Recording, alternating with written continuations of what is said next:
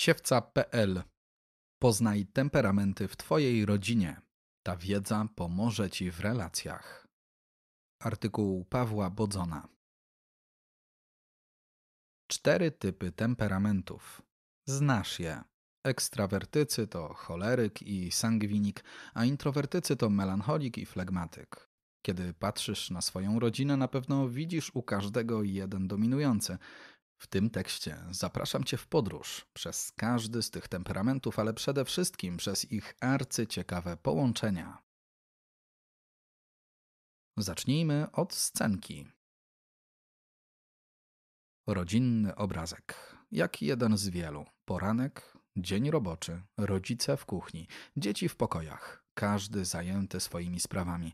Za kilka minut rozpocznie się wspólne wyjście z domu. Rozwożenie do placówek, podróż do pracy. Dla wielu rodziców i dzieci nerwowy czas pośpiechu, ponagleń, czasem krzyku, szantaży, złości, trenowania cierpliwości. Obrazek znany, jeśli nie z własnych doświadczeń, to na pewno zasłyszany w cudzysłowie od sąsiadów. Przyglądając się takiej sytuacji, można odnieść wrażenie, że to częściej rodzice mają zegarki, a dzieci mają czas.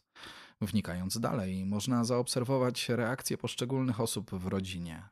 Jedno dziecko z dużym zaintrygowaniem próbuje zasznurować buty, łącząc je supłem ze sobą, jednocześnie próbując przedstawić rodzajową scenkę pożerania jednego buta przez drugiego rodzicom. Drugie wręcz ze ślimaczą dokładnością zakleja kolejny rzep w kurtce, aby dokładnie. Tata, choć w pośpiechu, utknął w swoich myślach, wspominając, jak sam nie lubił się śpieszyć, wychodząc z domu do szkoły, a mama żołnierskimi komendami próbuje dopilnować odpowiedniego czasu wyjścia, przejmując dowodzenie. Oto poglądowa ilustracja rodzinna, gdzie dowoli można pozamieniać role i sposoby reagowania, dopasowując je do własnych wyjść z domu. Gdy sytuacja zostanie zatrzymana w stopklatce, pomoże we wzajemnym zrozumieniu zachowań wynikających z różnych temperamentów w tej rodzinie. Temperament. Twoja baza rozwoju.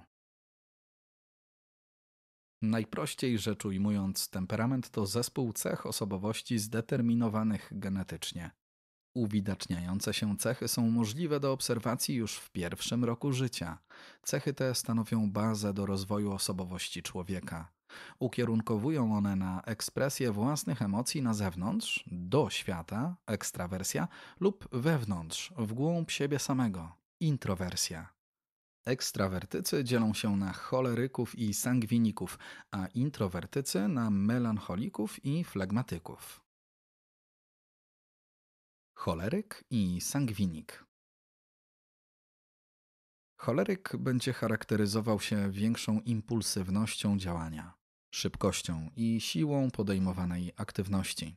Widać w tym typie cechy przywódcze, organizacyjne, nadające tempo i nie zostawiające miejsca na wątpliwości.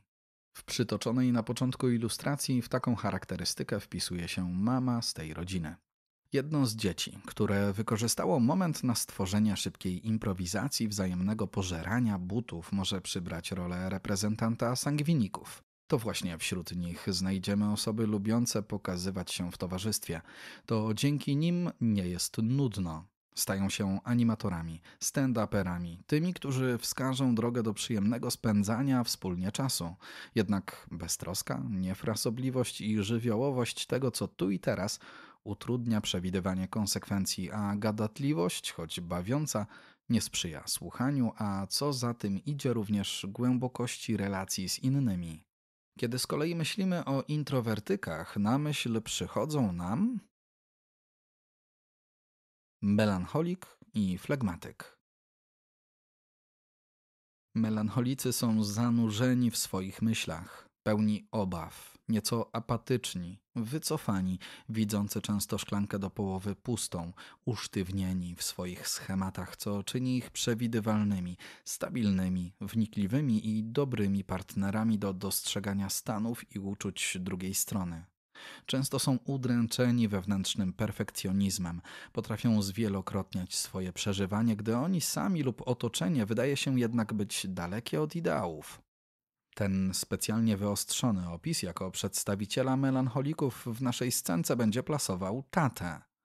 On będzie miał zdecydowanie większą łatwość z wzajemnym zrozumieniem się z synem, który pieczołowicie sklejał za sobą rzepy, kurtki, nie przejmując się zaistniałą sytuacją. Bo to właśnie ten syn jest w naszej scence reprezentantem flegmatyków. Flegmatycy charakteryzują się stałością, cierpliwością, wytrwałością i spokojnym, wręcz ślimaczym, ale bardzo dokładnym tempem działania. Ich ostrożność, pojednawczość i łagodność czyni z nich dobrych słuchaczy, stałych partnerów, stabilnych przyjaciół. Niestety na próżno oczekiwać od nich entuzjazmu wobec spontanicznych planów, raptownie podejmowanych decyzji czy często dziś zalecanego wychodzenia ze strefy komfortu. Miksy temperamentów. Zaczyna się zabawa. Przedstawienie rodzinne nie pokazuje jednak całej prawdy o temperamentach, bo jeżeli chcielibyśmy szukać ich czystych typów, to oczywiście możemy, ale z przysłowiową świecą. Zwykle w naszych międzyludzkich relacjach doświadczamy temperamentów wymieszanych w różnych proporcjach z dominacją jednego z nich.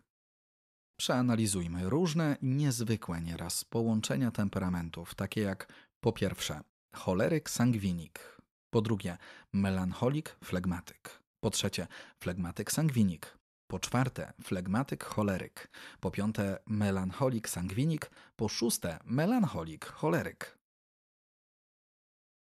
Choleryk sangwinik. Oto ekstrawertyk z krwi i kości.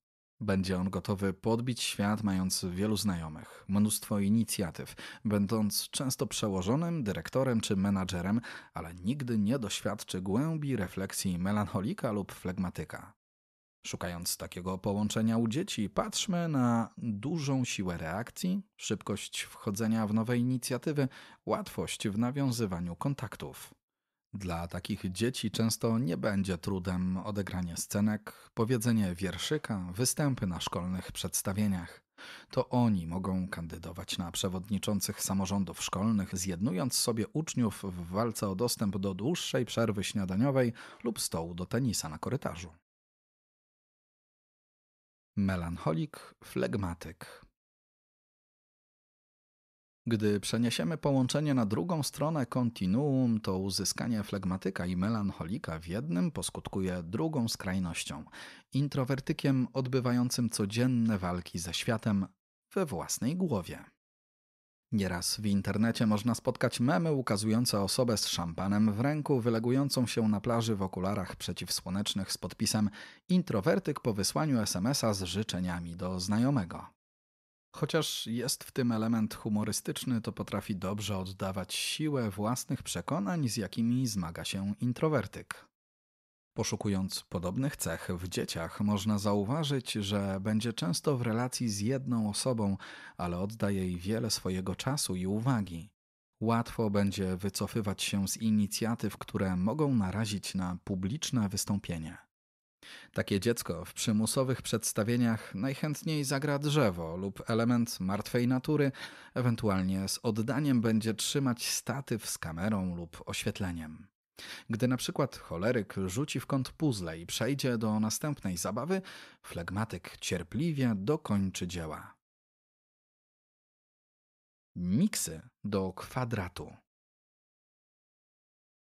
Wychodząc nieco ze skrajności, a łącząc przeciwieństwa, spójrzmy na flegmatyka sangwinika lub flegmatyka choleryka oraz melancholika sangwinika lub melancholika choleryka.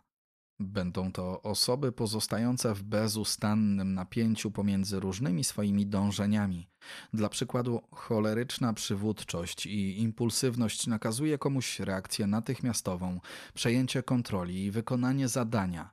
Jednak po zakończeniu tego impulsu do głosu może dojść melancholijna refleksja, czy aby wszystko zostało dobrze wykonane, jak się czuły pozostałe osoby, jak cała sytuacja mogła zostać odebrana i dlaczego tak źle. Do głosu może dojść również flegmatyczny niepokój związany z narażeniem się na podejmowanie nieroztropnych, nieprzemyślanych kroków, na utratę dobrego imienia.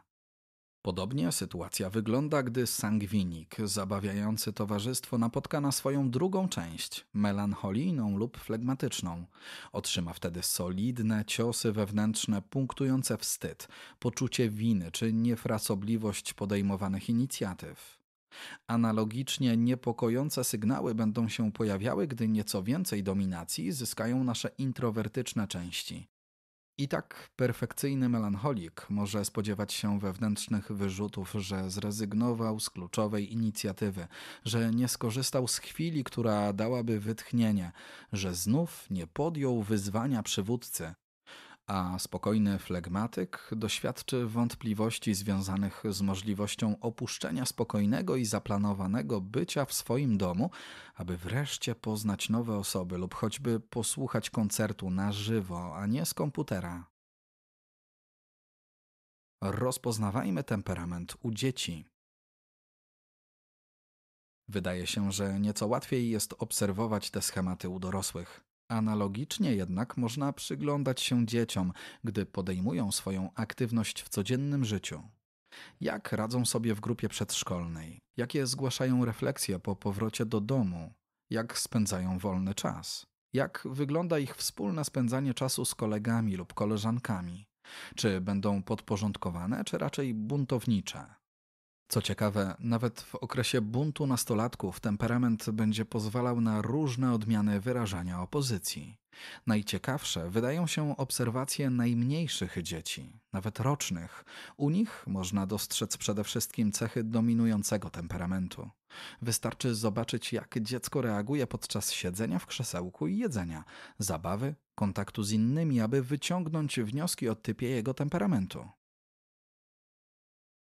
Znajomość temperamentów pomaga w relacjach. Warto uświadamiać sobie, że każdy temperament ma swoje wady i zalety, a zrozumienie, jakim typem się jest, pozwala uniknąć wielu nieporozumień.